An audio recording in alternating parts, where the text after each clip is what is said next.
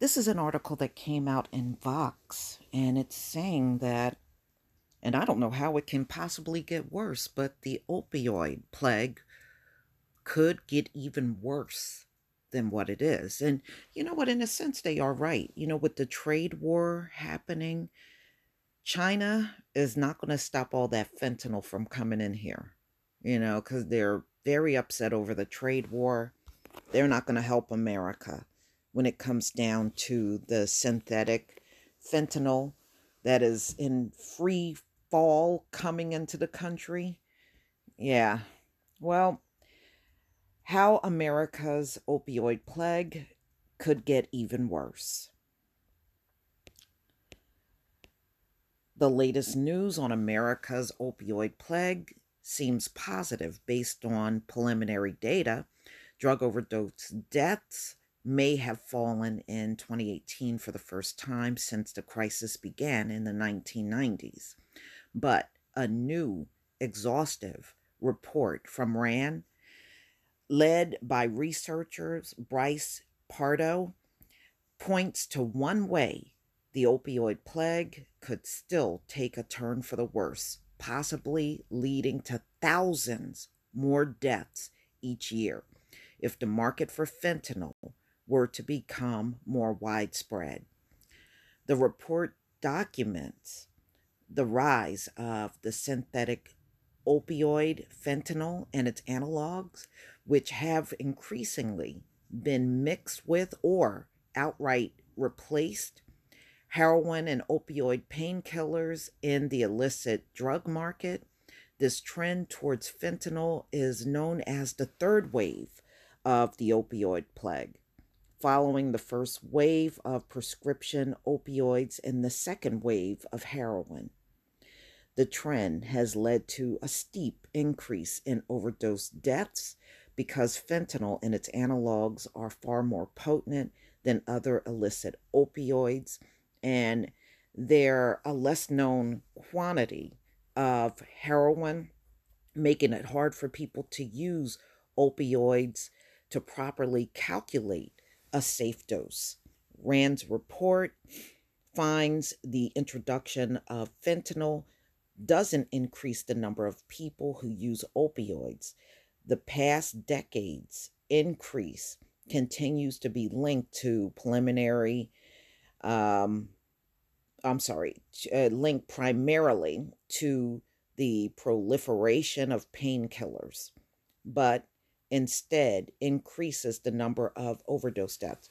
You know what? I was reading an article yesterday, and it says there are still a lot of doctors out here prescribing opioids. It's still a lot. And, that being said, there's still a lot of people in the country using opioids. They're trying to crack down on these doctors, but they said it's really not making that big of a difference at all.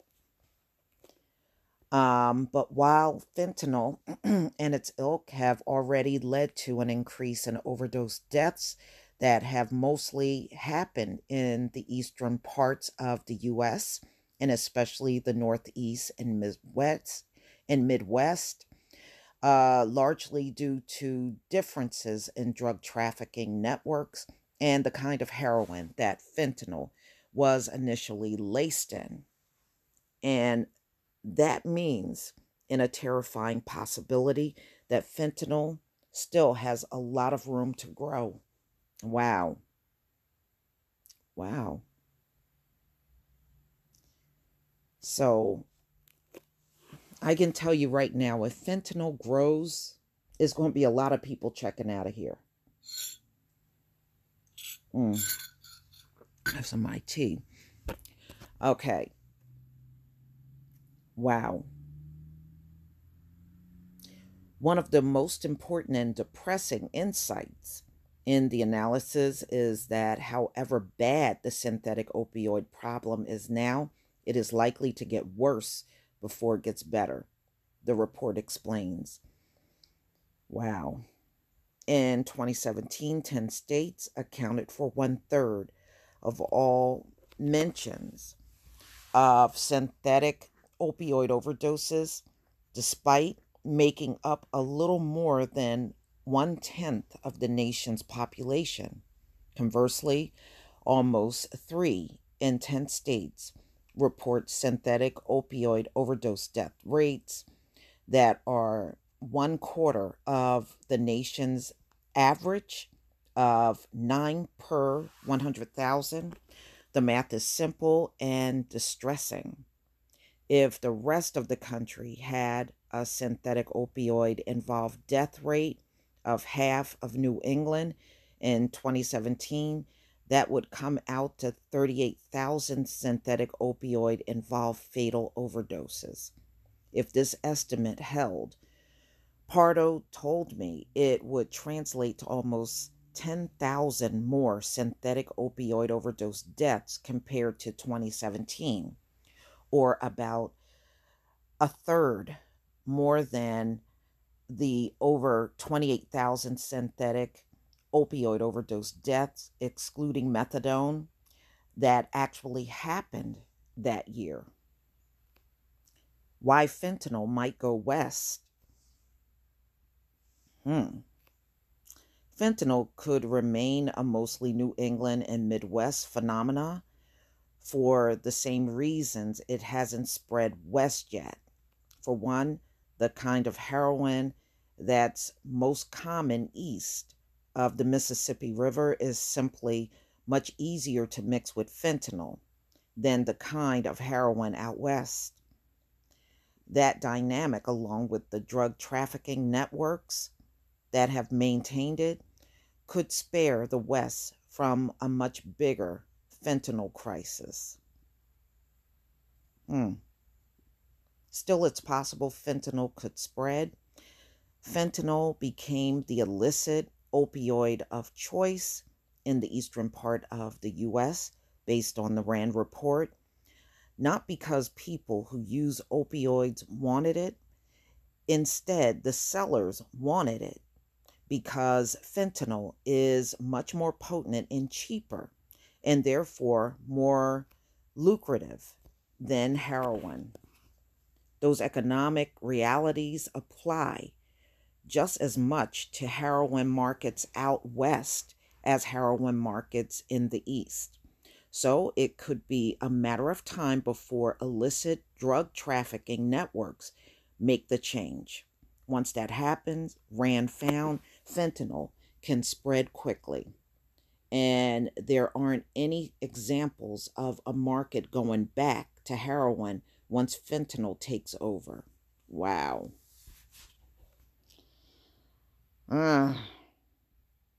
Estonia in Europe has now maintained a fentanyl market for 20 years. Wow. The U.S. preliminary 2018 data, while generally positive, doesn't rule out the possible spread of fentanyl.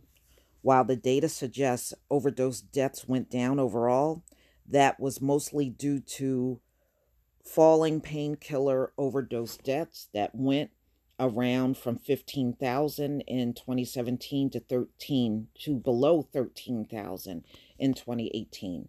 But according to the same data, overdose deaths linked to synthetic opioids like fentanyl went up from more than 29,000 in 2017 to nearly 32,000 in 2018. The Rand report provides one way that increase in fentanyl deaths could continue if the drug spreads to other parts of the country.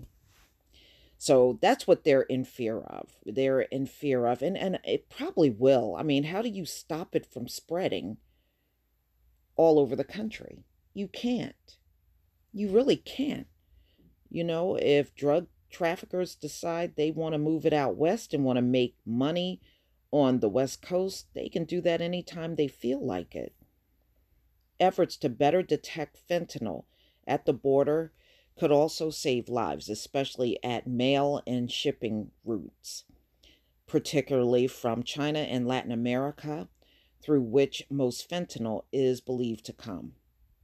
Harm reduction efforts like More access to the opioid overdose antidote, naloxone, and more needle exchange could help as well.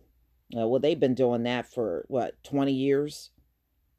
You know, that has not slowed anything down, but I guess they're hoping for anything that will work at this point because it's been well over 20 years of dealing with these opioids and the overdose deaths.